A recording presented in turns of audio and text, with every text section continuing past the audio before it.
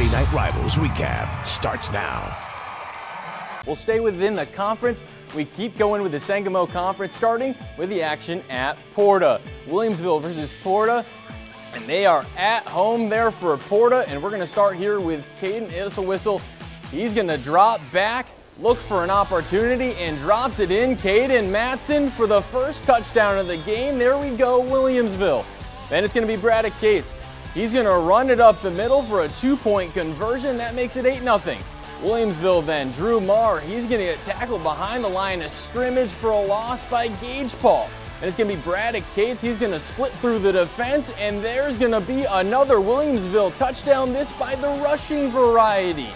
That makes it a 2-score lead over Porta. Williamsville, they go on to beat Porta handedly and improve to 2-0. Final score 49-14.